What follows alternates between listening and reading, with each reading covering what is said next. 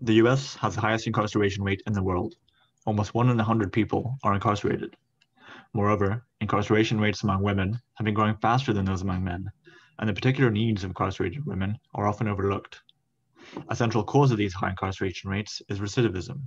More often than not, people who are released from prison eventually return. 45% of former incarcerated people are arrested within 1 year of release. 68% are arrested within 3 years, and 83% within 9. However, according to the RAND Corporation, people who participate in educational programming while incarcerated are 43% less likely to return to prison. In fact, the most effective method by which to reliably reduce recidivism is by providing education. Despite this, educational opportunities fall drastically below demand, are often colored by gender stereotypes, and fail to build the self-efficacy required for success in the workplace after release. To address these problems, we are preparing an introductory computer science and career readiness program for incarcerated women, focusing on programming and self-efficacy. Our program is fully remote, bringing together women from multiple facilities to learn collaboratively in a scalable manner.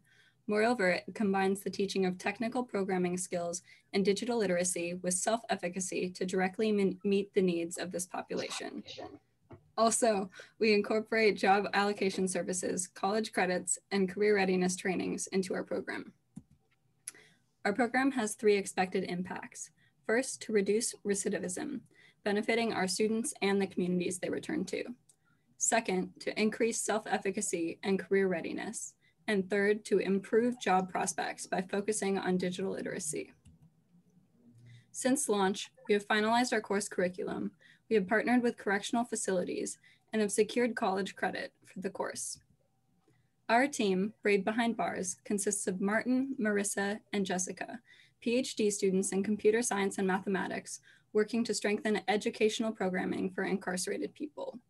We partner with TEDGI, a group at MIT with 25 years of experience in driving educational programming for incarcerated people, and with Brave Initiatives, a nonprofit that runs programming and self-efficacy boot camps for young women.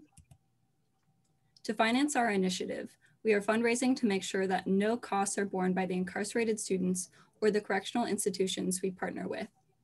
Funds will go towards expanding and scaling our curriculum, to training MIT and Harvard instructors in self-efficacy practices, and enabling access to experienced instructors and a learning management system.